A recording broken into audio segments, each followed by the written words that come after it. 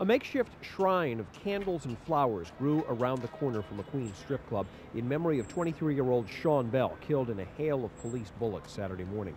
Bell's minister, Bishop Lester Williams, who expected to officiate at Bell's wedding Saturday, was instead searching for what to say in a eulogy. Mr. Bell would be the young man that I would want to be my son. He was a baseball player, wonderful father, family man, nice guy, all-around good guy. Just a few days ago, this modest church near Kennedy Airport was where Sean Bell was going to marry the mother of his two children.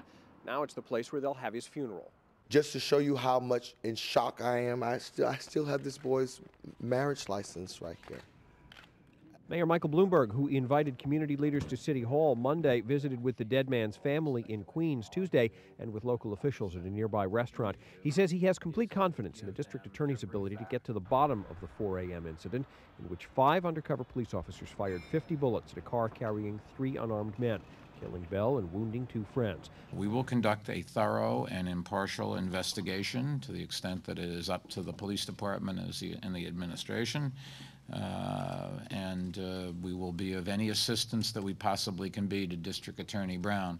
Police Commissioner Raymond Kelly says investigators have located another witness to the shooting, though he provided no details. Meanwhile, a lawyer for the detectives involved says they'll be willing to waive immunity and testify before a grand jury about the shooting. Warren Levinson, The Associated Press, New York.